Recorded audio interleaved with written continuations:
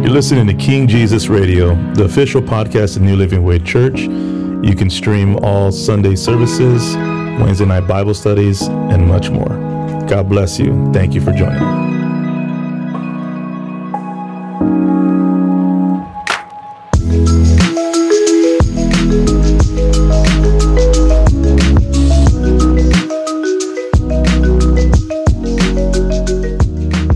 Amen. Amen. Well, welcome to Bible study. Welcome to Bible study. We're here today. Amen. And for those that will be joining with us online as well, looking forward to the teaching tonight as we continue through the Word of God and just seeking the Lord together today. So we're going to open up in a word of prayer tonight. And everybody's wondering, the scripture tonight is Matthew chapter 1, verse 18 through 25. And the title tonight is Jesus. Amen. Taken from the scripture as well. So we'll be studying together in this today. Father, in the name of Jesus, we give you the glory, the praise, and the honor, Lord God. We thank you for this wonderful, beautiful day and this beautiful night. We thank you, Father God, for another day of your faithfulness, another day of your love, another day of your grace and your mercies. We thank you for the joy of the Lord as our strength, my God, and we thank you, Heavenly Father. For God, you are such a good God, Lord, such a wonderful Father, such a wonderful Savior, Lord. And Father God, we thank you, Lord, that you had a plan to send your Son, Jesus, into the world to die for the sins of the world, that we may have life in you today, Lord God.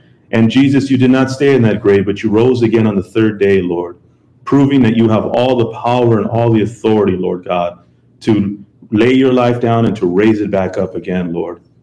So we are grateful today, my God. It's because of that faith today that we are standing in you, Lord God, as your word calls us to be holy and to be righteous in you, Lord. And as your word says that nothing can separate us from the love of God that is in Christ Jesus, Lord. Lord, we thank you today, Father God, for that great love that keeps us, that holds us, that encourages us, that strengthens us, that helps us, Lord, through every trial, through every tribulation, Father God, through every up and down, Lord Jesus. And Father God, we are just so grateful and so thankful to you, Lord God, because, Lord, we know that you are the fulfillment of all scripture, Lord, that the very word is you, Lord, and points to you, Lord. And Lord, we thank you that through your word, we're able to know you more, Heavenly Father. So tonight, in the name of Jesus Christ, Lord, we come together, Lord, with hearts that are open, hearts that, Father God, are seeking you, Lord. As your word commands us to seek first the kingdom of God and your righteousness, and your word says, and all these things will be added unto us as well. And we believe, Father God, that those things are added unto us, Lord, are the things that we need, that we're equipped with, Father, the things that we're praying for, my God, the things we're standing and believing for, my God. And Lord, but it comes through seeking you first, Lord, and your kingdom and your righteousness, Father. So, Father, tonight, in the name of Jesus, we come together as your disciples, Lord, as your children, as your servants, my God, as those that have been saved and redeemed by the blood of the Lamb, Heavenly Father. We come together tonight and we ask you for the forgiveness of our sins. We repent of all unrighteousness and cleanliness in our thoughts, our actions, our words. Father God, our hearing, Lord Jesus, our eyes, every part of us, Lord God, and within our heart, Lord God. For as your word says, from out of the abundance of the heart, the mouth speaks, Father. So, Father, in the name of Jesus, we thank you that we could come boldly and confidently before you in confession of our sins, Lord. We repent of any pride or self-righteousness, Lord God.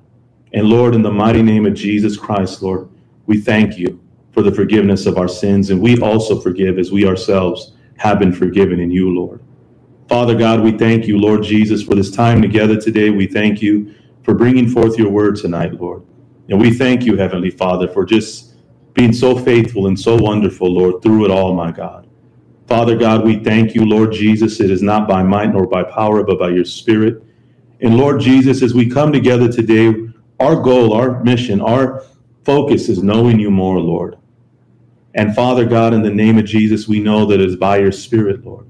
And we thank you for your Holy Spirit that lives within us, lives through us, Lord, and is with us in this place today, Father God. And for all those that are joining together, watching with us today, Lord, we thank you that we are one in you, Lord. We have unity in you today, Lord. We thank you, Lord Jesus, that it is, Father, by your Spirit, Lord, that you have drawn us together, Lord. And it is that very Spirit within inside of us, the Holy Spirit, that cries out, Abba, Father, reminding us that we are your children, Lord. And Father God, we thank you tonight, Lord, for that peace, for that comfort, for that strength, and for your love, my God. We love you and we praise you this night, Heavenly Father. In Jesus' name we pray. Amen and amen. Hallelujah. Amen. Well, praise God. Praise the Lord. Hallelujah. God is good. God is good. Amen. Amen. That's over there. Amen. Well, praise God. Well, welcome everybody tonight to Bible study. That little passenger. The second one. The sliding door. Oh, the passenger? No, the sliding door. The little passenger. Oh, the one behind the driver. No, the other one. The one behind the passenger one. The sliding door on the passenger side. Really? Oh my God. Well, good thing they caught it. Amen. Oh, Praise God that they caught it. I thought you were inside your car. How did I open that door? Probably just pressed the button by mistake. So, Yeah.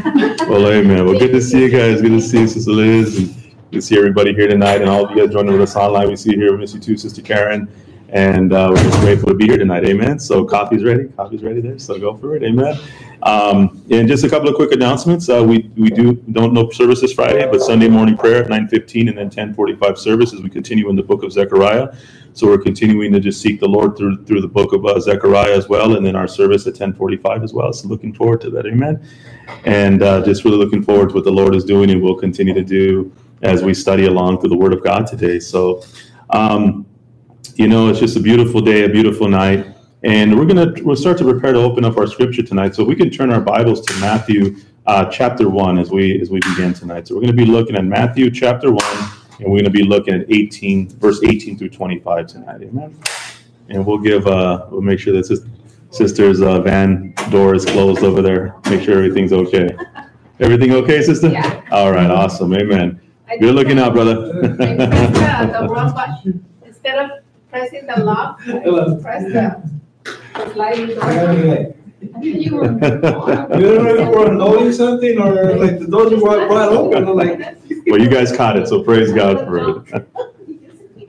Que se la lleve. Todo lo que tengo ahí es para ir a la punta. Does anybody have a testimony or just want to give the Lord a shout, scripture upon your heart tonight as we get started tonight? Anything just want to just share tonight? Amen. Amen. Not yet. Anybody in the chat board as well? Feel free to throw some, on the chat as well. Scripture that comes to mind, anything on there. We definitely wanted to say it. We went to Vegas over the weekend. Okay. Because it was my husband's birthday, and my son Eddie took him to Vegas. But my husband never wants to go anywhere if I don't go with him. Okay. Right? So I was feeling like, I always feel kind of guilty going to Vegas.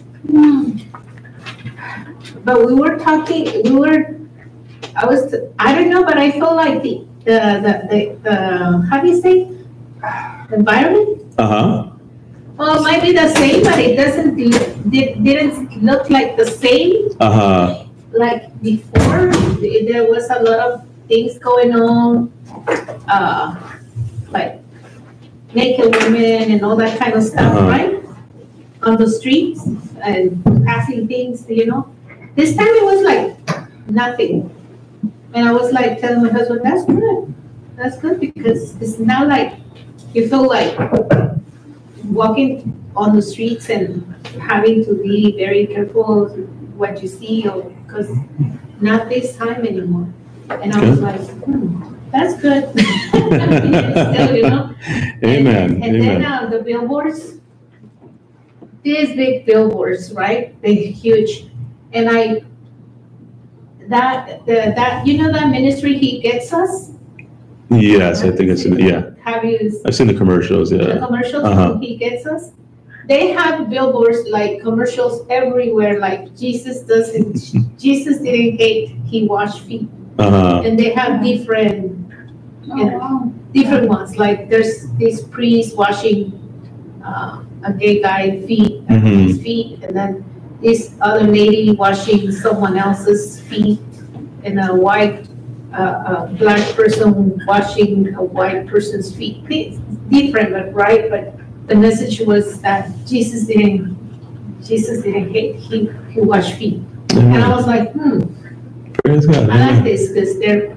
Yeah, definitely. The Lord can reach anybody anywhere, right? Reaching out, yes. Amen. Amen. And I'm like, that's good. And we have the Holy Spirit with us everywhere we go. Amen. So, yes, and we can go and enjoy the time that God has given us, right? And then on Sunday, I stayed in we go out and eat and, you know, go to the stores and I stay at the hotel and for the service. Oh, okay. And everybody was looking for me. So, where are you? Where are you? I said, I'm here. Oh, yeah, we saw you online with us. We did see you online with us. I said, I'm in my and they were like, why are you doing that? I said, I'm in church. Praise God. Like, oh, okay. They're like, don't tell her anything. Leave her. She's good. And I feel like, Jesus, you're everywhere. So Praise God. Amen. I have to praise you. Amen. All right. Amen. Should have put on the chat, giving a shout out from Vegas. Amen. Praise God. Well, welcome back. Glad you had a great time and you're back with us today, and that you're able to join us as well. Amen. That's the blessing of the online ministry as well as this live stream. That many are still able to join us, you know, even when they're not able to be here. Amen. So, especially for those tonight that are watching with us and studying with us tonight. So, praise God. Amen. Well, praise the Lord. Well, just welcome everybody. Thanks for being here tonight, and we're going to get started tonight. Amen. So, Matthew chapter 1, verse 18 through 25, and just a quick little background. Again, we've been going through the book. We're starting the book of Matthew as we have been going through the book of Revelation before this.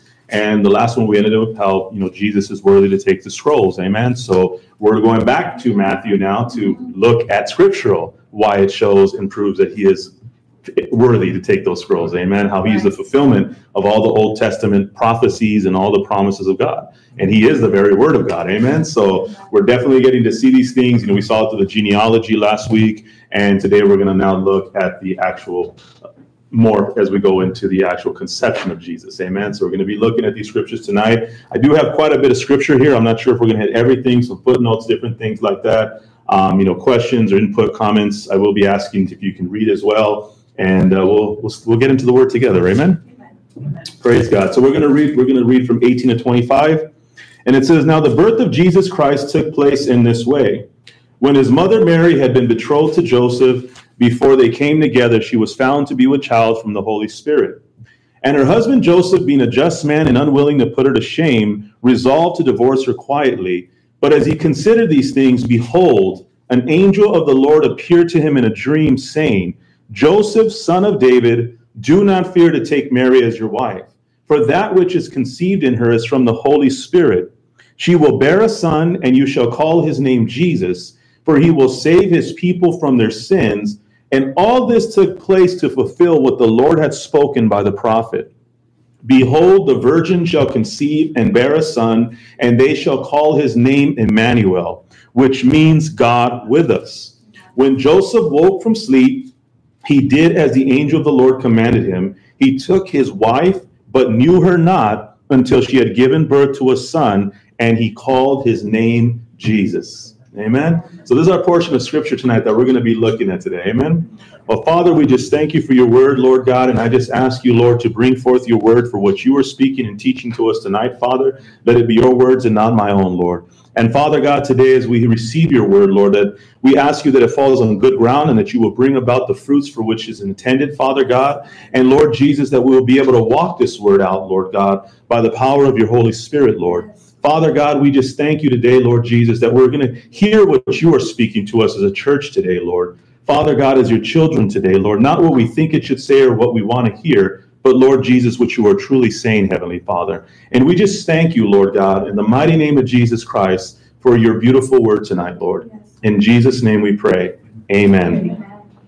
So I want us to really, we've seen so many movies, so many cards, so many things out there, right? I mean, you can watch all these Hallmark movies and they all talk about the nativity. They talk about all these different things. You got so many different, and they're all beautiful pictures and they're very true. This is a very beautiful portion of scripture. But we can also know that it can also be very real. Because sometimes we kind of look at the Bible like it's this, oh, but when you're dealing with people, there's not always a, oh, it just doesn't happen, right? I mean, there's some real stuff here. And so as we look at the scriptures today, I don't want you to be afraid to see the realness in it, okay? Of the people and the news and the responses that are being done. We know it all worked out, amen? We know that they believe God and everything like that, but we got to take into consideration where Joseph was in this time, how Mary must have looked, and the situation that they're in here. So that's what we're going to be looking at today as we continue the scripture today. Amen. And actually, as we go through the word as well, you know, we're going to see it from the point of view as of definitely asking God to teach us, but at the same time being able to see the realness of the scripture and the emotions behind it. You know, Lord, we're asking to help us to see this today, because how many of us know that we deal with real emotions? Yeah. You know, we have ways that how we see people or how people see us, right? Yeah. You know, maybe because of a certain way we talk or a certain way we dress or a certain way we think, or maybe certain places we go, you know, certain places we, you know, or whatever it may be. Everybody always has an opinion, right? It's or an idea or maybe a way that they think you need to be. But how many of us know our only concern is how he wants us to be, yes, who he created us to be, who he chose us to be. Amen. And that's the matter of it. Now, through those changes, now people start to see that change, but it comes from the inside out, because that's what God is concerned. It's a matter of our heart. So we're going to look right here in verse 18, and we're going to look at this first verse, and we're going to break it down a little bit. But let's read it again. It says, "Now the birth of Jesus Christ took place in this way. When his mother Mary had been betrothed to Joseph, before they came together, she was found to be with child from the Holy Spirit." So let's hold our place here in Matthew, but we're going to turn to Luke chapter 1, and we're going to look at verse 26 and 27, and then we're going to come right back over here to Matthew. But you might want to hold your place there, because we're going to come back here a couple times, or maybe one more time. We're going to look at Luke chapter 1. And we're going to look at verse 26 to 27. And it says here, "In the 6th month, the angel Gabriel was sent from God to a city of Galilee named Nazareth, to a virgin betrothed to a man whose name was Joseph, of the house of David, and the virgin's name was Mary." So this happens before this portion of scripture we're reading here. This is what's taking place. This is unfolding, but Joseph is not here. This is Mary, and the angel is appearing to Mary in this place, but not Joseph. And we see here that it does say that she is betrothed to a man named Joseph. So it does mention him, but he's not there. So this is a personal experience for Mary. It's a beautiful experience. I mean, as we continue to read on it a bit, we're going to see this could be a very fearful moment, you know, as Zechariah had it, previously, in that when he found out they were going to have John, you know, he was scared. He was terrified. I mean, who is this angel that's appearing before me, man? You going to take me out, or what's going to happen? Like, is this a friendly visit? Even Mary's concerned. But we get to see how beautiful it is. But again, it's a personal experience. It's not something that Joseph is experiencing with her. This is something between her and God and the messenger that has been sent on behalf of the Lord to give this news. So there's going to be times that God will speak to you in a certain way, that God will show you something, that God will help you with something, but it's only for you. You can share with other people, and they may look at you like you're crazy. They may look at you like, even I'm talking about brothers and sisters in Christ. Oh, okay, yeah, sure, okay, yeah, all right. Or maybe we just don't get it. And I'll say we, because there's going to be times that you may share something with me and I don't get it. But that's okay, because you do. Yeah. And it was for you. And that moment with the Lord was for you and you alone. To share it is one thing, but to expect everybody to have the same joy and response as you have, it's not always going to happen. Yeah. You ever have that happen? You're so happy about some news and you tell them, and there's like, oh, that's cool. What? Like, you know, it's like, it kind of brings you down, because you want them to have that same joy. You know, it's like, man, and they don't have it. But we can't let that rob the joy that we have, the excitement that we have, because we are still happy about it. It's still a great thing. And even when God does something, maybe not everybody will respond the same way, but don't let that rob you from the joy from the encounter you had with God. And if somebody understands it, praise the Lord. If they don't understand it, that's okay. Praise the Lord. Because that's how personal our God is. And so right here, we're seeing Mary. She's having a personal encounter with this angel sent by God as a messenger to give her this news. So, but again, Joseph is not there. So let's turn our Bibles back to verse 18 of Matthew chapter 1. And so to be betrothed was different from engagement. Parents would choose a young man for the woman to be engaged to. This was the first stage of preparation for marriage. This was the first stage. They would find the young man and then they would say, okay, I'm going to give my daughter. And this was all planned out for this couple to come together. The girls were usually pretty young as well. The second stage was the official arraignments and prenuptial agreement, and also making a legal binding contract. Basically, they were married without having sex. That's pretty much what it was. So everything was there as far as the marriage. So it's stronger than an engagement. There was no bachelor party when you were betrothed. You're married already. This is basically, you already have the legal document. So to be betrothed, the only way out of that was either to die or to divorce, because it was already legally binding. So when they're saying he's betrothed to marry, to go outside of that to be betrothed would be considered adultery. It's the same as if they were married. So it's kind of a tough stage. Many people say, well, wait till marriage. Well, imagine they said, well, wait till after, you're betrothed, however long that could be. So this is a place that they are in now. So as I said, it's considered adultery at this point outside the relationship. And the only way they could get away to get out of it was to be divorced or to die, basically. And then the third step through that was the actual marriage. And then in the marriage is where they would actually come together and have sex, sleep together, be together. This would consummate the marriage. This would bring them together as one. So that was basically what they waited for in part of the marriage, but everything's already pretty much done. So they're in this middle stage. They're in this place they're betrothed to one another. And so this is pretty much what was going on. This is the time in the season. You think about it, it's like, God, why would you choose that moment? You couldn't, wait till after they were married. You couldn't wait till before they were married or they were betrothed. No, God chose this moment that she would be untouched, that she was supposed to be unkept, but yet she still belonged to someone. If that's me and you, we're like, that doesn't make sense, God. It's an example, right? It don't strike me down. But it's one of those things. It's just like it's a real place. But how many of us know that God doesn't wait for the perfect time? He chooses the right time. And anything that he chooses to do is in that right time. Many times we're looking at God, after all this, and then you're going to add this?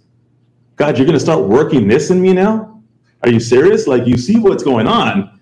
You see the place I'm in. You see the position I'm in. You see where I'm mentally, physically, emotionally. You see where I'm at. Financially, whatever it may be. And yet you're going to choose to do this work now. You're going to choose to speak to me now. You're going to choose to do this now. But God's always on time. Amen? Amen. God is always on time. So let's go back to Luke chapter 1. We're going to go read the rest of these verses here. We'll come back to Matthew right now. We're going to look at verse 28 through 45. And then I'm going to start opening up for you guys to help me read some scriptures over here. Amen? Amen. So Luke chapter 1, we're going to read verse 28 through 45. It says, "And he came to her and said, 'Greetings, O favored one, the Lord is with you.' But she was greatly troubled at the saying and trying to discern what sort of greeting this might be. And the angel said to her, 'Do not be afraid, Mary, for you have found favor with God. And behold, you will conceive in your womb and bear a son, and you shall call his name Jesus. He will be great, and he will be called the Son of the Most High. And the Lord God will give to him the throne of his father David, and he will reign over the house of Jacob forever, and of his kingdom there will be no end.' And Mary said to the angel, 'How will this be, since I am a virgin?' And the angel answered her, 'The Holy Spirit will come upon you, and the power of the Most High will overshadow you. Therefore the child to be born will be called Holy, the Son of God. And behold, your relative Elizabeth in her old age has also conceived a son. And this is the 6th month with her who was called barren, for nothing will be impossible with God.' And Mary said, 'Behold, I am your servant. I am the servant of the Lord. Let it be to me according to your word.'" Beautiful portion there. Amen. I truly believe that's when she conceived, is when she put that faith in there, and the angel departed from her. In those days, Mary arose and went with haste into the hill country to a town in Judah, and she entered the house of Zechariah and greeted Elizabeth. And when Elizabeth heard the greeting of Mary, the baby leaped in her womb, and Elizabeth was filled with the Holy Spirit. And she exclaimed with a loud cry, "Blessed are you among women, and blessed is the fruit of your womb. And why is this granted to me, that the mother of my Lord should come to me? For behold, when the sound of your greeting came to my ears, the baby in my womb leaped for joy. And blessed is she who believed that there would be a fulfillment of what was spoken to her from the Lord." Praise God. Amen. Beautiful. I mean, what an awesome testimony and miracle that just took place here with Mary. She goes with Elizabeth for about 3 months. She's gone. And so imagine this, right? Joseph's betrothed to her, right? She takes off for 3 months. And then she comes back pregnant.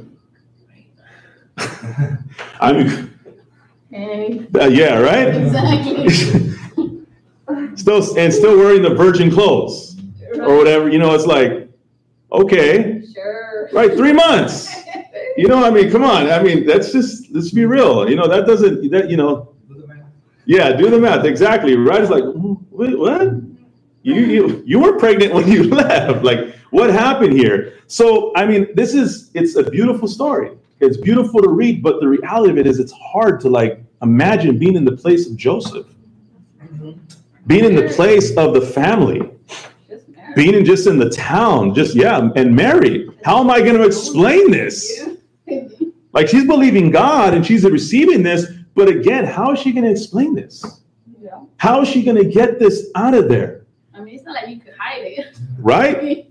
Yeah. I mean, you know, she's already starting to show. I mean, you know, she's getting that glow of the pregnant woman. I mean, it's just like, you know, not only she's carrying the Son of God, and, you know, it's like, praise God. You know, it says that, you know, John leaped in his mother's womb when, you know, she heard the voice of Mary. That's so amazing, you know. But again, this is a hard place to be in for Mary. And she's only 14. Yeah, exactly. She's a baby. Even then, that's even harder. You know, some believe like 15, 16, but I mean, yeah, it's anywhere around those age. She was young. I was just the greeting from her cousin was comforting them. Oh yeah, definitely. Because she accepted her, she received her. Both of them. Yeah, because because they had a miracle. Yes. But back then, that was the The normal age, yeah. But I mean, Joseph knew very well he had never been with her, though. You see? But imagine how you can explain to your husband, "Oh, we're having a child." 1,000%, 1,000%. And what were the people saying, right? Yeah. She wasn't even there. But now that you guys say that, you know, it's you know, you said that she was received by Elizabeth, right? Which was very comforting. She wasn't rejected. We see that as in a sense because they had a miracle themselves. The angel spoke to Zechariah. And so therefore it's like this miracle is taking place, even though he couldn't speak, but maybe he was able to translate somehow. So she was accepted. Yeah. So could that scripture that says, "I send him my messenger before you to prepare the way." So even in that sense, John is already preparing the way to receive the Messiah, because it allowed Mary to be accepted with Elizabeth and that family, because it was already preparing the way for Jesus. So even in the womb, John was already paving the way for Jesus. Wow. So that's amazing. I never saw it that way, but when you said that and you started bringing that up, I was like, I didn't see that before. That's some really cool stuff. Man, Scripture goes even deeper. Yeah, I believe that was just another confirmation for Mary to be able to accept what she had just seen with her eyes with the angel, and just for the confirmation of like the comforting of knowing that, okay, this is gonna happen. This is God ordained. So I think that it was also for Mary, just for her to be able to continue to believe, her faith to continue to grow. Amen. That's right. Because I mean, is it possible she could have been afraid to go back home? Right? He's her cousin. Yeah. She was the wife of a high priest. Yeah, that too. He's a high priest. I mean, you know, now you got a family member that, you know, it's that could definitely affect, you know, he's in ministry and it's like, dude, I don't want this to taint, you know, but again, because of the vision, he could understand it. You had something, Sister Lana? Yeah, I think, and it comes along, right? Like, imagine you see something, like, it gave her hope, right? Like, to keep on going. Like, she couldn't do what everybody else was doing, right? It's why she went away, like, you know, to enjoy that time, right? And to be separated, you know, and they would, I'm sure they would talk about the word because of her, you know, together, and to be in that environment, you know, it was like the perfect place for them to nurture him. Amen. You know, even in the womb. Even in the womb. Even in the womb. You know, and as we're talking, as you guys are talking and sharing all this, you know what it gives me a picture of? It really gives me a picture of how much. So we're here today because we had an encounter with God, right? We had an encounter with Jesus. Yes. That's what we're saved today, because we personally had an encounter with Jesus today. And that is one thing we could all relate and we come in unity about, because we all know that we had an encounter with Jesus. Yes. Different lives, different backgrounds, different trials, tribulations, but we all had an encounter with Jesus. So when we share about Jesus, like, we can relate to one another because we get it, as opposed to somebody that doesn't know the Lord yet, or is still, you know, still getting there into that place. But for those that know the Lord, it's like we can relate. But what's beautiful about that is we see, like you said, they helped her. Yes. They encouraged her. That to me is just a beautiful picture of the body of Christ that's supposed to nurture, that's supposed to comfort, that's supposed to, when it doesn't make sense, but be able to come alongside and not tear down or what the heck. Or no, hey, bring each other up. Help each other to feel welcomed. Because we don't know what that individual is going through. We don't know the struggle that that individual has. You know, whether it's an addiction, whether it's whatever it may be. But why are we going to tear someone down when we need to help lift each other up? Because we don't understand the work that God is doing through their life. It's just as no one can really truly understand what the work God's doing through our lives. So I like that picture that's being brought out here. It's just such a beautiful place, because through the beautiful story to the realness, we see the beauty of reality that can be brought of God in real life. And that's what God does through our lives today. Not just in the church, but in the world today, because we're called to be a light and encouragement. And so this is some good stuff here. I'm really enjoying this. Thank you, guys. I wanted to say, and it also says that it was through the power of the Holy Spirit. So you can just see how the Holy Spirit had a lot to do with it. Yeah, you know, definitely. And just like as believers, when we come to the Lord, we get baptized by the Holy Spirit. So that's how we're able to encourage one another and come together and allow God to use our lives to pour into other people's lives. Amen. Amen. That's right. Yeah, the Holy Spirit was definitely at work there, huh? Yeah. But even if, like, for us women, when we are pregnant, we there's a bond, right? And as the baby is growing, you can feel it. Like it's like it's already out, but no, it's inside. So it's growing that connection. So what comes to my mind is, even when he was inside her womb, God is with her. Amen. Even though she was going, she must have been feeling the peace. Because when I was pregnant with my kids, and sometimes I will feel kind of like scared, especially my firstborn son. Yeah. But then I feel his warmth, that somehow I feel like he was embracing, like hugging me, you know what I mean? Yeah. Okay. And I'll be scared and I'll feel it. And then it's funny because it was like, you know the characteristics of the child. It's a growing up. It's funny. But yeah, I felt a lot of comfort. Sometimes I will feel scared, you know, and I just feel that comfort with my son. Amen. Wow, so it's like, even when he was a baby, he was comforting her. He must be comforting her. This God is with us, Emmanuel. Wow. Amen. Amen. That's awesome. Praise God. Amen. That's some good stuff right here. Amen. We're on the first verse. Amen. There's a lot right here. Together, like, think about it. Even in church, that is one of my favorite attributes of church, right? That we're not a building, right? We're a family, right? Like, we grab the kids, they're running, like, all of them, right? Like, they're our kids, right? It's not like, oh, that's sister's baby. Like, no, the baby's crying, give me the baby, right? Like, no, give me the baby. Like, everybody wants, you know, because we're a family. And so, can you imagine? I'm sure that's probably why, you know, John was born too, right? Like, so that they would have that, you know, extended and that love to pour into them, even from in utero, you know. Yeah. And how beautiful, like, talk about even the hairs of your head being numbered, like, like, if you look and you step back, like, that's amazing. You know, it's not like, oh, it just happened. Like, wow, what a coincidence. Yeah. Yeah, it's like, wow. Amen. Yeah. Amen. Amen. No, this is good. This is good. Especially when you have your kid, like they know who's mom and dad, like they recognize the voices. Yeah. Like they know, like imagine it's like he knew God was there, like the Messiah, like they recognize the voices. Amen. Amen. Well, this is great because this next verse is a little rough. Amen. So we gotta see the beauty, right? We gotta see this is a beautiful thing because this next verse is a little rough right here. Okay, so don't start looking at all the men, like looking at us, like look at the man, look at the guy. Remember, he had a good reason here. Okay, so we're gonna look at verse 19 here.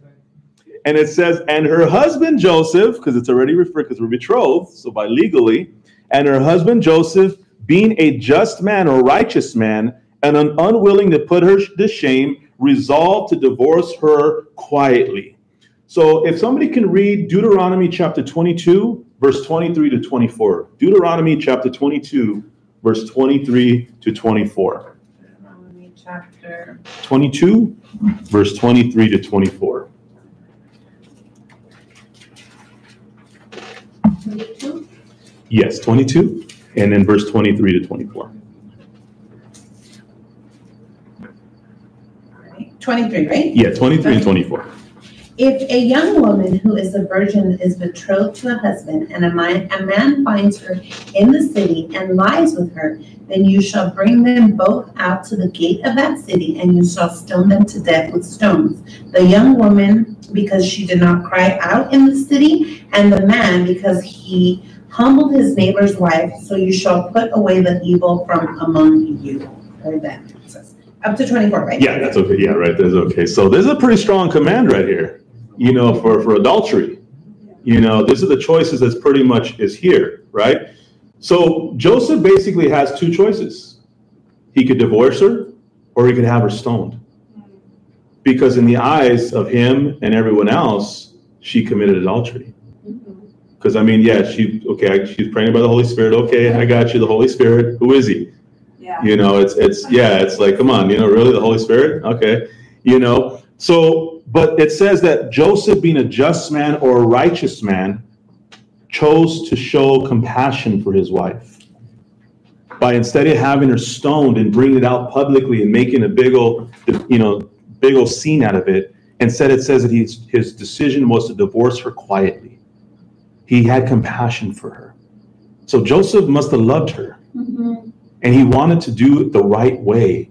Even though, who knows what Joseph was feeling, how he was thinking. He must have been a very humble man.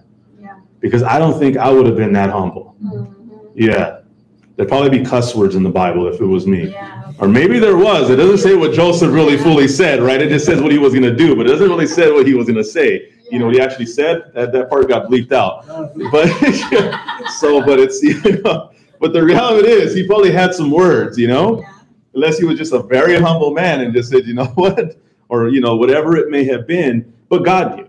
Amen. This was not by accident. Obviously, God chose them to be the parents of his son, Jesus. Amen. But this is just some of our viewpoints of how we see it. But we see here that Joseph was a just, righteous man. And so therefore, this decision is a very, very humble decision, a very righteous decision, to instead of having her stoned, then he would just divorce her quietly. So this, you could see Joseph's actions, that he wanted to do it the right way, and also to have mercy on Mary. And verse 20 says, but as he considered these things, behold, an angel of the Lord appeared to him in a dream, saying, Joseph, son of David, do not fear to take Mary as your wife, for that which is conceived in her is from the Holy Spirit. So now we see here that now Joseph is going to have an experience. He's going to have that time with God. God's going to send him the messenger, because even though Joseph, in his mind, only had two options, and in these two options, he's thinking back and forth. Have her stoned, get divorced. Have her stoned, get divorced. Well, on one hand, she disappeared for 3 months, comes back pregnant, have her stoned. But yet, she's very young, she doesn't know any better, divorce her quietly. In his mind, there's only two options. But with God, there's another option. Amen. God had another option. Amen? And that option was marry her. Marry her. take her as your wife. Take Mary as your wife. Not only that, the angel acknowledges Joseph is from the Davidic line. Amen. As we learned in the genealogy last week.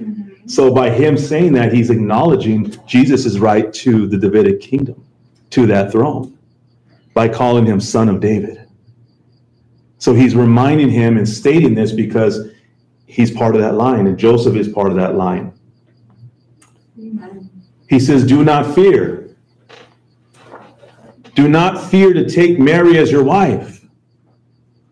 That is, imagine, I got to start using that before I do a marriage. I'm going to start doing that. Do not fear to take so-and-so as your wife.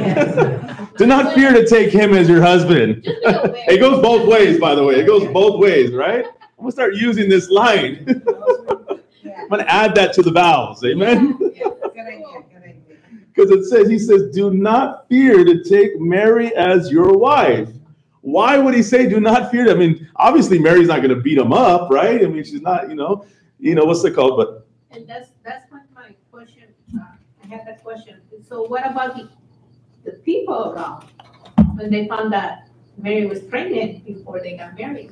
Well, that's the thing. That's why he says do not fear, because if Joseph chooses to marry her, not only will she be seen as immoral, he will be seen as immoral. Because that means they came together and they had sex. Can I say that? Yeah. Okay. We say the Bible, okay? I just want to make sure we're good. We're all good? All right? Okay, that intimacy. Okay. Or to lay with. So, Next to each other. but it would be considered that they had sex, or they came together and before they were married. So that would be immoral. So by the angel saying, do not fear to take her as his wife, he was basically letting them know, don't fear all that are going to come against both of you guys now. Because see, he has a choice to just walk away from Mary, leave Mary on her own. But by taking her as his wife, now he's saying they're going to take it together. Yes. They're going to have to go through it together. What do they use to do to them back then? They could have stoned them. They could have just rejected them. They could have cast them out of the city, whatever it came down to it. Yeah. But they didn't do that to them. They didn't. I guess they didn't do that to them. It doesn't really say anything about it. It does say when we were reading, wherever we were before this one, where were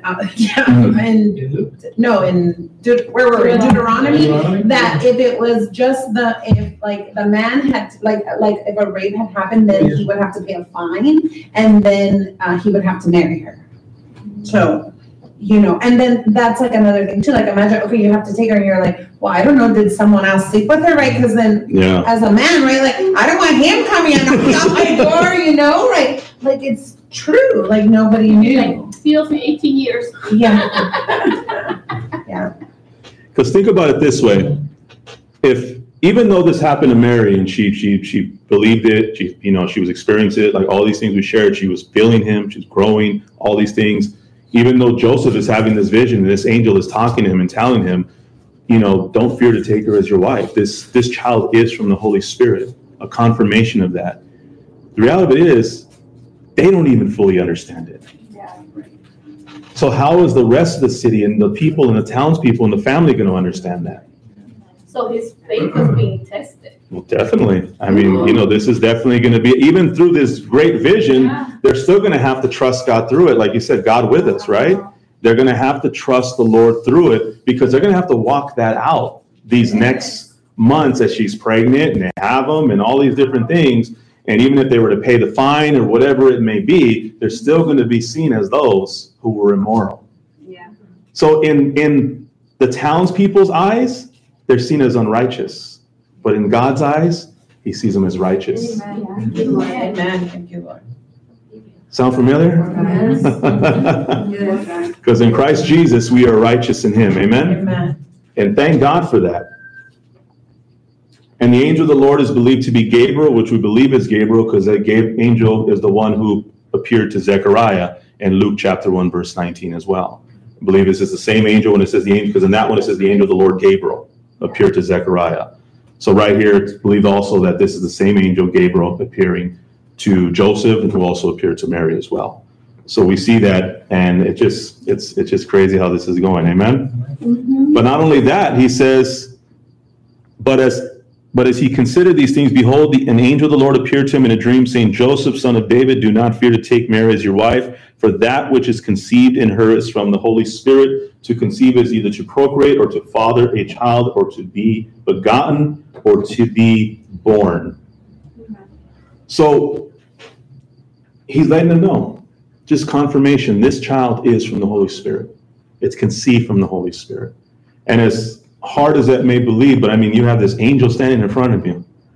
You know what? I read a footnote that says, beyond human logic or reason, only an angel could bring forth this news, because a supernatural event needs a supernatural messenger. Wow.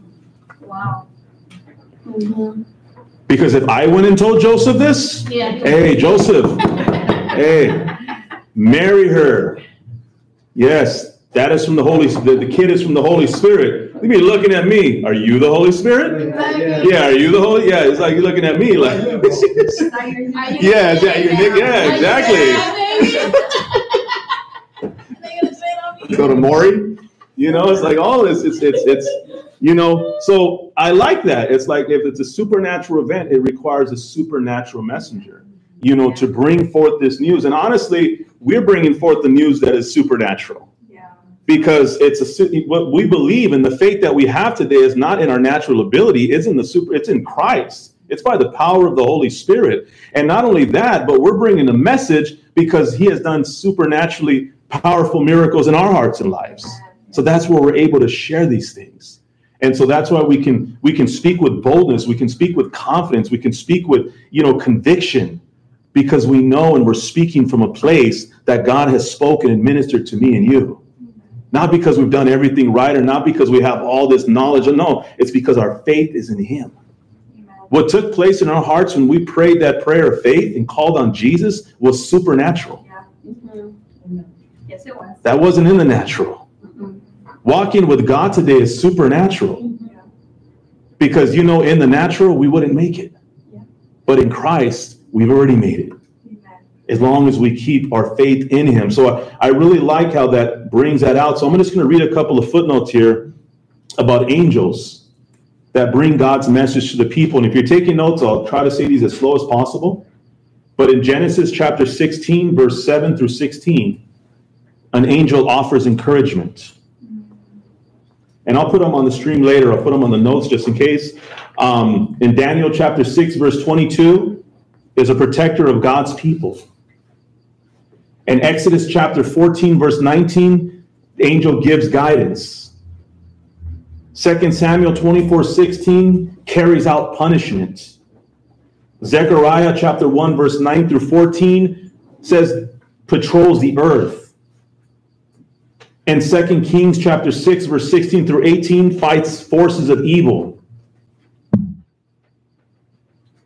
And their main role is found in Revelation chapter 7, verse 11 to 12, to offer continuous praise to God. That's their main role of an angel. Amen. Is to offer continuous praise to God. Sent on behalf of God to do his work.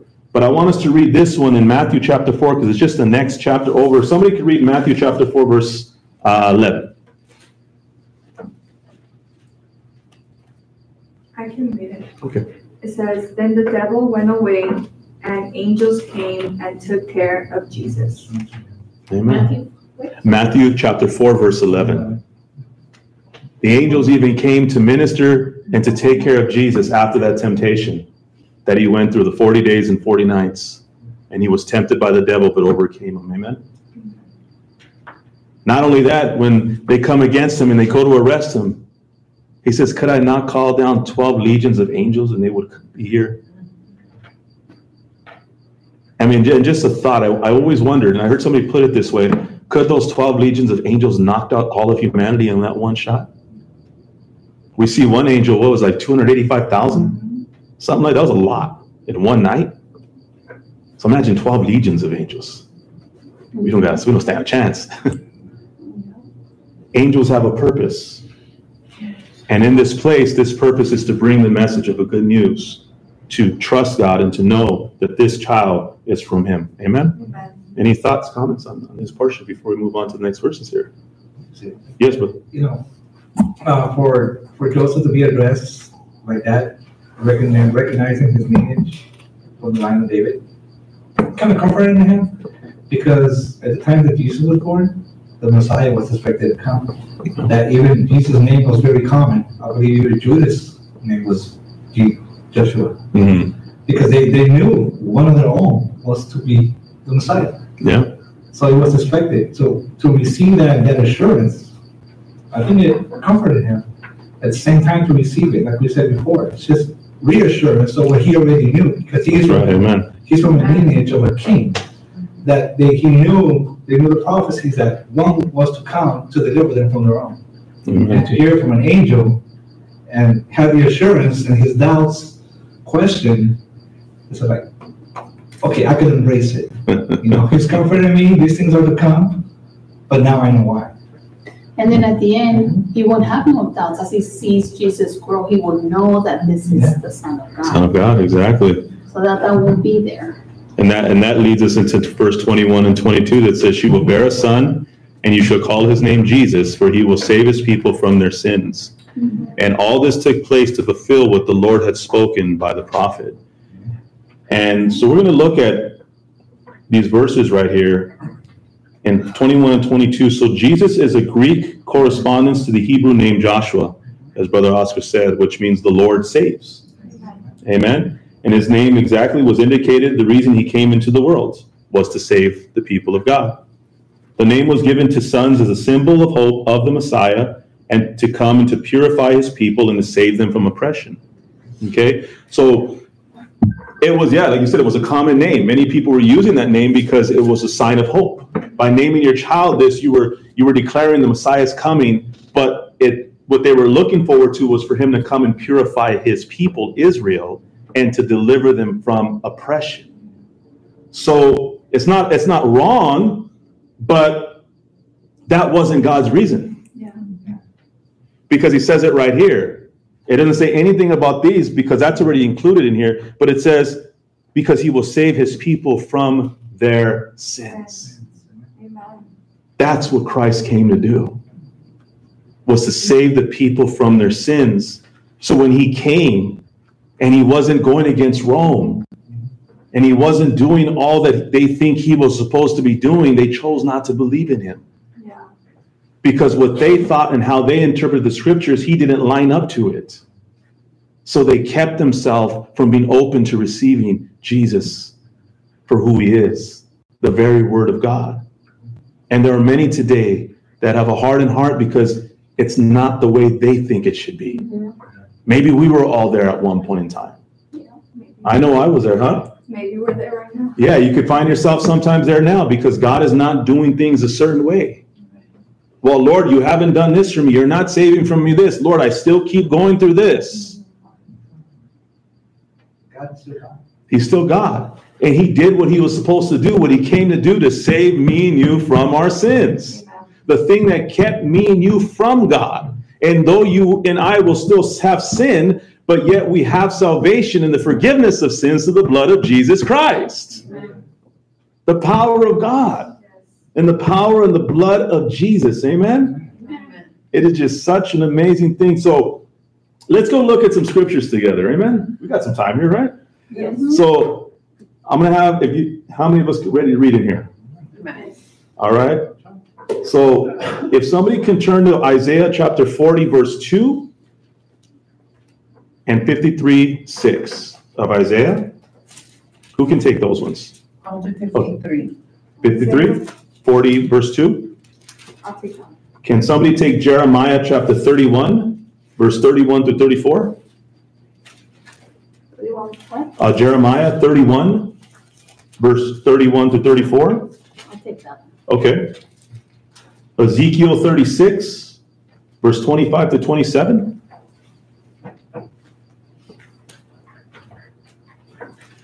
No takers on that? I'll do it. Okay. I have a pen. 36. So let's go to Isaiah 42 first. We'll do 40, verse 2.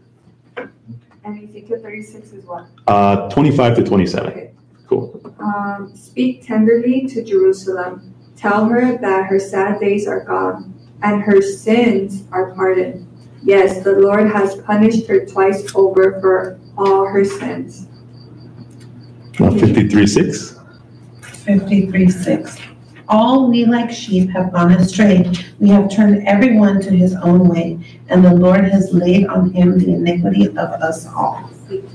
Amen. Jeremiah 31, verse 31 to 34. It says, the days are coming, declares the Lord, when I will make a new covenant with the people of Israel and with the people of Judah. It will not be like the covenant I made with their ancestors when I took them by the hand and led them out of Egypt, because they broke my covenant. Though I was a husband to them, declares the Lord, this is the covenant I will make with the people of Israel. After that time, declares the Lord, I will put my law in their minds and write it on their hearts. I will be their God, and they will be my people. No longer will they teach their neighbor or say to one another, now the Lord, because they will all know me, from the least of them to the greatest, declares the Lord. For I will forgive their wickedness, and I will remember their sins no more. Amen. Amen. Amen. Ezekiel 36:25 to 27. Then I will sprinkle clean water on you, and you will be clean. Your filth will be washed away, and you will no longer worship idols. And I will give you a new heart, and I will put a new spirit in you. I will take out your stony, stubborn heart and give you a tender, responsive heart. And I will put my spirit in you so that you will follow my decrees and be careful to obey my regulations. Amen. I got two more here. Daniel chapter 9, verse 24, and Zechariah 13:1. If somebody can read those two. Daniel 9:24.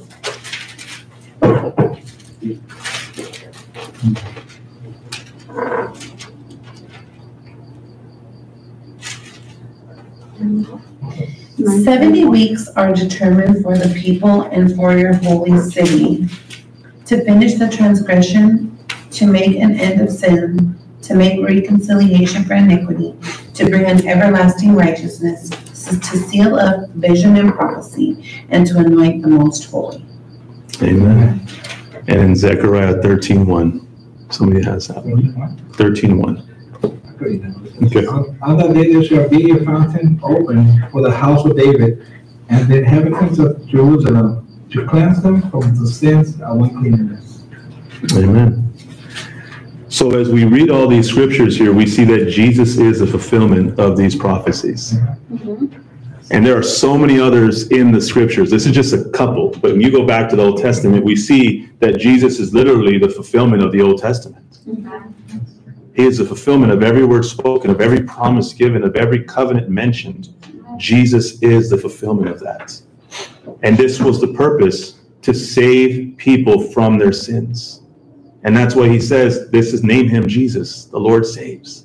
Because he will save the people from their sins. The thing that binds them, the thing that keeps them from me. And that's what Jesus came to do. And his name was because of that. He is the Messiah, the one and only. Amen? Amen. Verse 23 says, behold, the virgin shall conceive and bear a son, and they shall call his name Emmanuel, which means God with us. This is taken from Isaiah chapter 7, verse 10 through 17. I'll read this one here. Isaiah chapter 7, verse 10 through 17.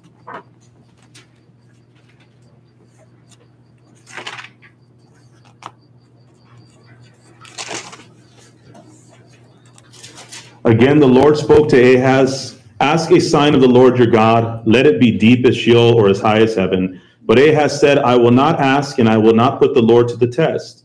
And he said, hear then, O house of David, is it too little for you to weary men, that you weary my God also? Therefore the Lord himself will give you a sign. Behold, the virgin shall conceive and bear a son, and shall call his name Emmanuel. God bless you. He shall eat curds and honey when he knows not how to refuse the evil, when he knows how to refuse the evil and choose the good. For before the boy knows how to refuse the evil and choose the good, the land whose two kings you dread will be deserted. The Lord will bring upon you and upon your people and upon your father's house such days as have not come since the day that Ephraim departed from Judah, the king of Israel. So we see a promise of God's enduring promise to the line of David, and he is fulfilling his purpose here. To that Davidic line, we see his promise is being fulfilled here. This is the sign that was given that the virgin would give birth. But not only that, it says, which means Emmanuel, which means God with us. That is so amazing. We have here God that saves us, but not only do we have God that saves us, but we also have God with us. God with us, right? We know that he's within us.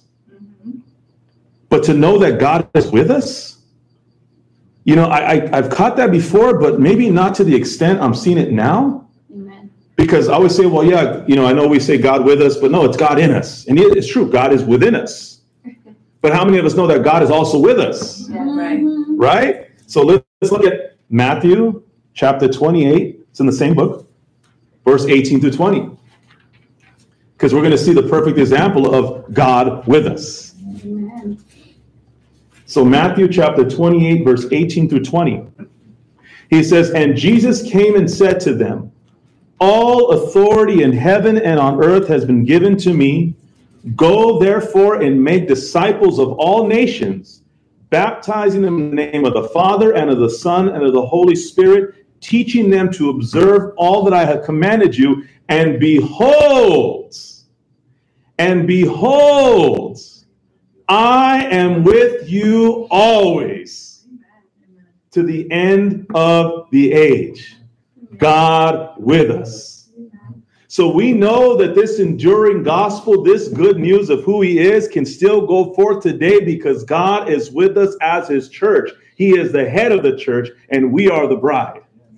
We are his children. We are his servants. We are the ministers that come and minister not to each other, but unto him first. And in turn, we minister to one another by serving one another. Amen. Together in Christ Jesus, because we know that God is with us. So no matter what God has called me and you to do, we know that we can do it because he's with us to do it. And he will confirm. He's not here to back me up. He's not here to back you up. He's here to back up his word and who he is. He's here to back up his name. He's here to back up who he is through me and you.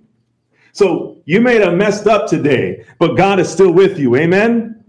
That's why there's repentance. That's why there's confession. That's why there's a relationship, because don't let that stop you from declaring the praises of who our God is.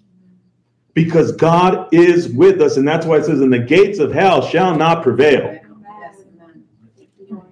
Because how many of us know there's no church that is perfect, but they're righteous in Christ Jesus when their faith is in the church's faith is in Jesus. Yes, amen.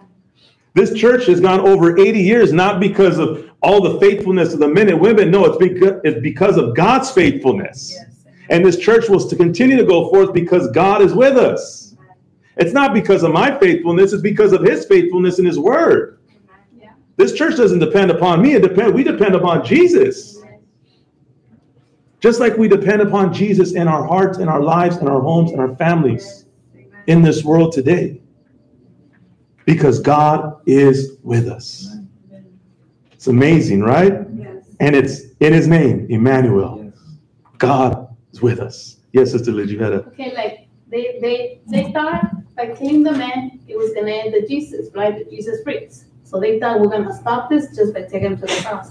They didn't understand when he said at the 3 days, this temple is going to be broken, but 3 days it's going to be rebuilt. Yes. So they thought we just kill him and that's it. It's done and over with. But they didn't understand that it's still up to now, 2,000 years ago, the word is still being ministered. They tried to kill the disciples. They tried to stop it, and still it is what it is because they never understood the covenant. What he did for our sins. Amen. Isn't that amazing? And it's the simplicity of the gospel. And we're going to be gone, and he's still going to be in this earth. He's still going to be here. That's just amazing. Doing the work. And we see it through all of the New Testament. The disciples were learning. We went to the book of Acts. We saw all the different ways that they didn't have it all together. There were still many things they didn't understand. But it didn't stop God's work through them because God was with them. Just as he's with me and you today. We don't have it all figured out, you know, but God is with us. And so we're going to come through this. He's with us. May I just share a verse real quick? Yeah, go ahead. John 1:14. For verses. Amen. It says, and the word became flesh, and he dwelt among us. And we have seen his glory, the glory of the only Son of the Father, full of grace and truth. Amen. Amen. Praise God. We have seen the glory of God in our lives. Yes. And that's one thing that we could all witness together here. You know, and we can witness to those that maybe don't know the truth and maybe cannot respond the way we do, but they don't know yet. They haven't had that encounter yet, but we're believing for those encounters. We're believing because we know it's possible because God reached us. God never gave up on me and you. Yeah, like we just said earlier, that could be us now. Yeah, there's times even in our walk as a Christian, we'll find ourselves with a hardened heart at times. Yeah. We can grow cold. Mm-hmm. But it's just a process of our walk sometimes, a season that we're in, a change, a transition, something that God is doing within our life. But it doesn't mean that God doesn't love us. He still loves us. He just got to do that work in us. And we got to trust him that he's with us to get us through it. Because it says to be a good cheer, he has overcome the world. You know, in Christ, we are overcomers today. Amen. We're overcomers today. Amen? We don't want to hear what he said, right? We hear commended them. He said, you search the scriptures because in them you think you find life. So when all these testify to me. That's right. He is the very word. Amen. He is the word of God. Amen. And in verse 24 and 25, it says, when Joseph woke from sleep, he did as the angel of the Lord commanded him. He took his wife, but knew her not, which means they did not lay together, did not have sex, until she had given birth to a son, and he called his name Jesus. The Lord saves, and in some translation it says Jehovah's salvation. Amen. To save the people from their sins. Mm-hmm. That's what the gospel is all about. Like you said, it's that simplicity of it. We can't lose the simplicity of what Christ came to do, because what we do is now we shut the door for everyone that has an opportunity to have their sins forgiven. Amen. Because we don't think they live up to a certain standard, when in reality we don't live up to that standard. Thank you. I'm far from it. Right. You know, I should be the first one kicked out of here if that's the case. Amen. We'll all go together. Amen. But thank God for that word. Okay, let's not have this answer right now. Okay. So imagine we could pull this scripture. We can preach this scripture here. We use John 3:16 all the time. But we could actually just pull this scripture. She will bear a son, and you should call his name Jesus, for he will save his people from their sins. And we could preach that for years and years, all the way into eternity. Because that's what Christ came to do. Amen. They still didn't know about a resurrection, though, right? So we still need the rest of the Bible. Yes. But we can start there. Yep. Keep it simple. And in that, what happens is now we're able to see others that the Lord came to save them from their sins, just as he did for me and you.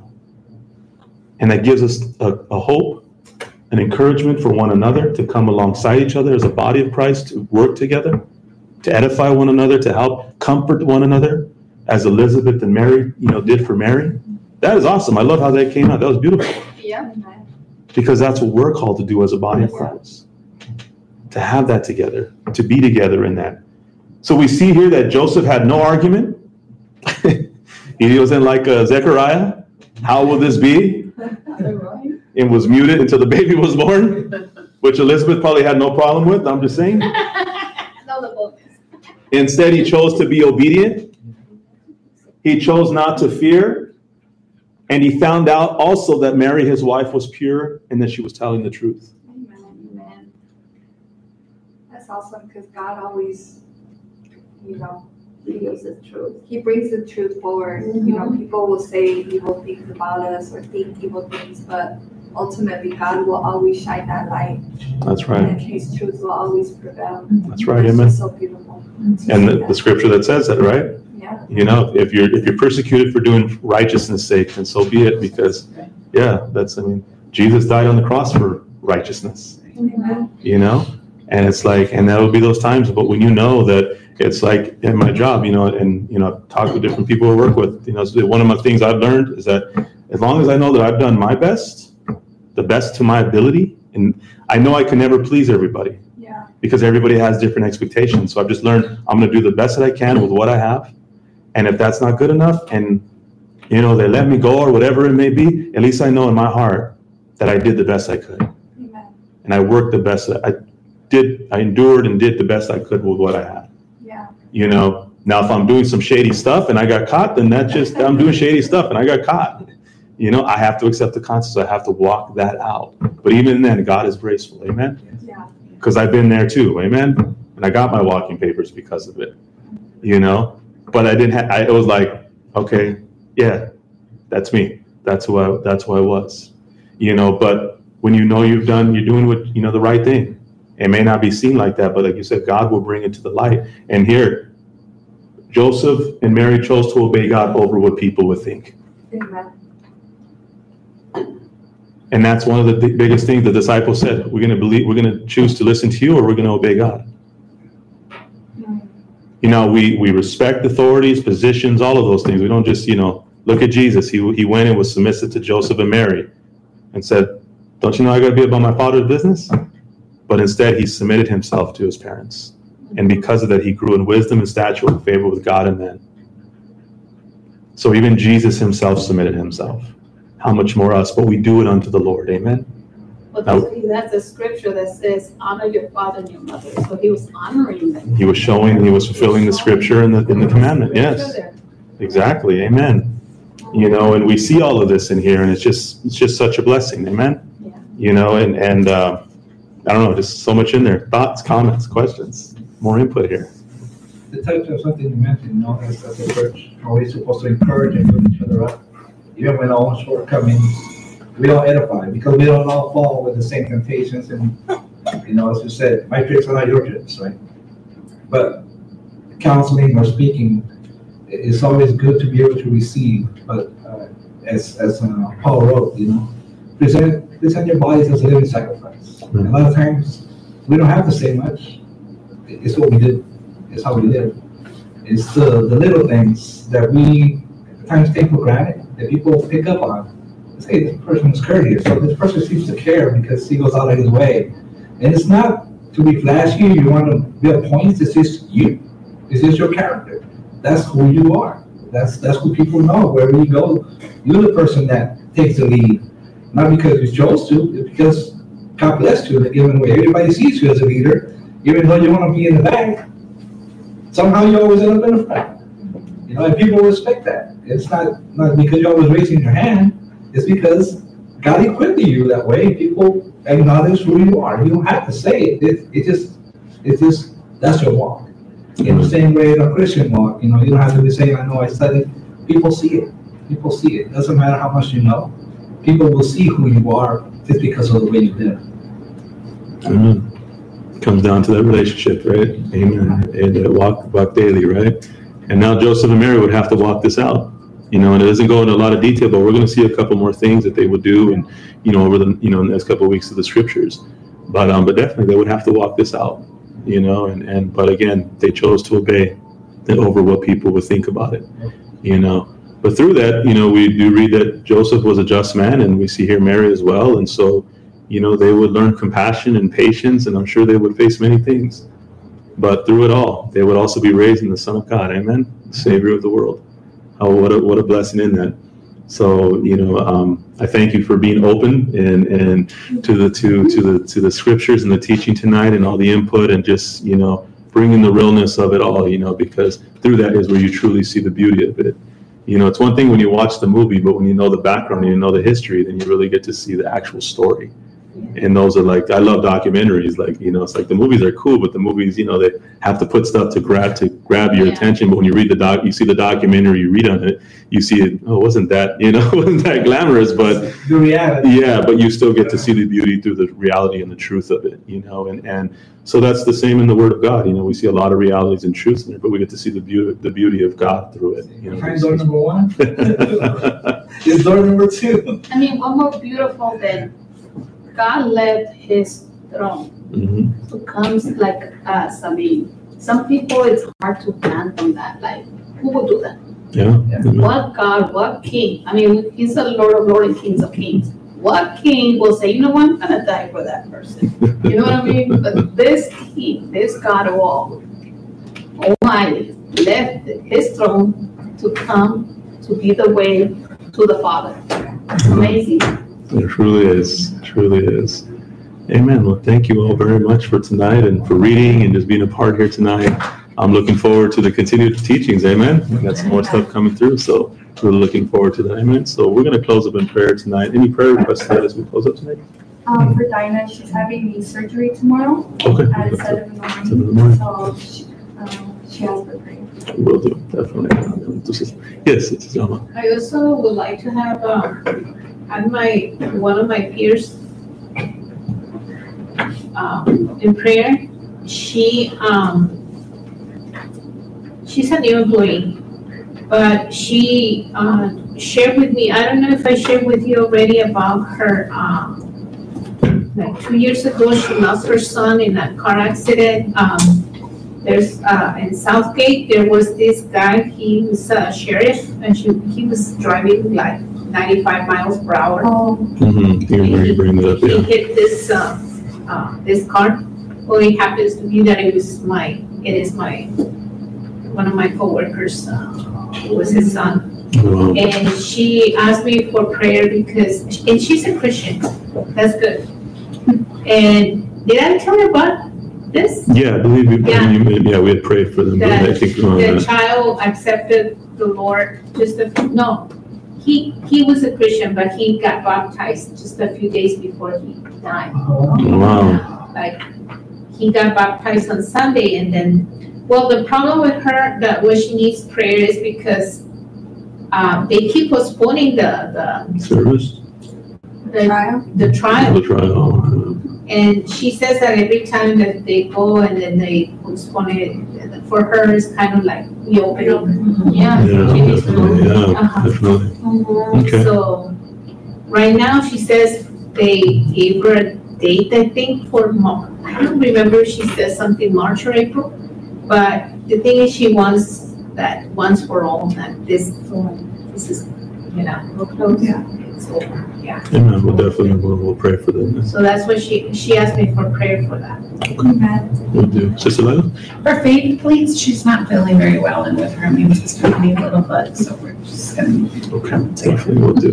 Yes, Sister Liz. For my sister Gabby, her high blood pressure is off the rack, go crazy. And her eye, it was doing good, but now it's starting again, which she's not seeing from her eye. So just for a totally complete healing for her body. Okay, definitely. Amen. Well, we know where God is able to, right? Yes. He's able to do so. And in those things that were unmentioned, or those watching with us online, we're going to just bring them before the Lord. Amen. Because He hears all the prayer requests. Amen. Father, in the name of Jesus, we just thank you, Lord God, for this beautiful day and night, Lord. We thank you for your word tonight, Lord Jesus, that Father God just brings life and encouragement, Lord Jesus, joy, and Father God, just so much truth, Lord God. And we just thank you, Heavenly Father, Lord, as Father God, Lord Jesus, we're able to pull from so many different areas and so many different places here today, Father God. We thank you that your word fell on good ground. It will produce the fruits for which you intended it. Now we just ask you, Father God, to help us to live it out and to walk it out, Lord Jesus, by your Holy Spirit, Lord. We thank you, Heavenly Father, Lord God, that every day we're learning in you, Lord Jesus. And we thank you, Lord God, that hope is a hope that the whole world has an opportunity to respond to today, Lord. That you sent your son Jesus to die for the sins of the world, Lord. That they may have life as we have life in you today for all eternity, Lord. And Father, in the name of Jesus, we thank you, Lord, that you didn't stay in that tomb, but you rose again on the third day, Lord. Showing and proving that you are the Son of God, Lord. And that the sins of the world have been atoned for all those that put their faith in you, Lord. So, Father, in the name of Jesus, help us as a church, Lord, not to stir away from the gospel, Lord Jesus, or to try to reach people, Father God, Lord, in so many other means except the gospel, Lord. We can bring the gospel in so many different ways, Lord, but let us never lose the heart of what you truly came to do, and that's to save people from their sins, my God. Yes, Lord. And that's what you did, Lord. So, Father, in the name of Jesus, we thank you that you are the foundation of the church, a firm foundation, Lord Jesus, that is not easily moved. and that, Father God, is firm upon the rock of our salvation. Yes, Lord. And Father, in the name of Jesus, we thank you, Lord, that we can continue in this walk in you, Lord, because we choose today to believe that you are our Lord and Savior. Yes, Lord. And that, Lord, in you we are righteous, Lord. So, Father, in the name of Jesus, thank you for the gifts and the callings in the body of Christ, Lord. Thank you for placing us in the body as you have chosen to, Lord. Thank you for helping us through the growth and the, Father God, just through the work that you were doing today. And we thank you, Father God, though there are things that don't make sense to us, Lord. But Lord Jesus, we know that we can trust you because your word says that you are working everything out for the good of those who love you and have been called according to your purpose. Yes. So, Father, if you be for us, then who can be against us, Lord? And your word says that nothing can separate us from the love of God that is in Christ Jesus our Lord. So we thank you, Father, tonight for that hope, for that peace, for that comfort. And we thank you tonight, Lord, that we're able to rest in you, Lord. Father, we lift up Dinah as you prepare for this surgery tomorrow. We thank you for preparing the doctors, the nurses, all those that will be attending her, Lord, those that will prep the room for them, Lord Jesus, that will clean and sanitize and the instruments, all these things, Lord. We thank you, Lord, that your hand is in every detail, Lord. And that, Father, in the name of Jesus, Lord God, that, Father God, this surgery would be just a successful surgery, would go quickly, Lord, that you would come in and out of the anesthesia quickly, Lord. And, Father, in the name of Jesus, we just thank you, Lord, for the peace in her heart, over her mind. As, Father God, Lord Jesus, she trusts in you, Lord. Yeah. And, Father, in the name of Jesus, that she will not fear, Lord. Yes. Because, Father, you did not give her a spirit of fear, timidity, but of power, of love, and of a sound mind and discipline. Yes. We thank you for the healing in faith. We thank you, Lord, that greater are you that lives in her than he that lives in the world. We thank you, Lord Jesus, that no weapon formed against her shall prosper. We thank you, Father God, that she is more than a conqueror through you, our Christ Jesus, who loves her, Lord. And we thank you tonight, Lord Jesus, as you strengthen her immune system and everything that is needed, Father God, to fight off, Lord Jesus, whatever is affecting her right now. We thank you for Gabby. We thank you for the peace in her heart and her mind. And we thank you, Father God, Lord, as we're declaring that healing over her eye, yes, over her body in the name of Jesus Christ. And we are standing that she is healed in you in the name of Jesus Christ, Lord. So, Father God, whatever is needed or being done, Lord Jesus, we're going to trust you with her through it, Lord. We thank you for our sister's co-worker, Lord, as you are comforting her. But, Lord, as she said, every time in this trial, Lord, it just keeps opening these wounds, Lord. She wants healing. She wants closure, Lord. So we ask you in the name of Jesus that, Father God, you would bring this to a close, Lord, that there could be healing and closure in her and the family and all those involved, Lord. Father God, but we're going to trust you that you're doing a great work through it all, Lord. Amen. And we just thank you this night together here today. And every other prayer request and petition that was named and mentioned here, or, Father God, that was brought forth, Lord Jesus, for those watching with us tonight, we thank you that you've heard these prayers and you have answered all of them according to your will and according to your purpose, Lord. Amen. We thank you for this time together, Lord. In Jesus' name we pray. Amen, amen and amen. Hallelujah. Amen. Well, we are dismissed tonight. Praise God. Have a safe trip home. Don't worry, it's almost Friday.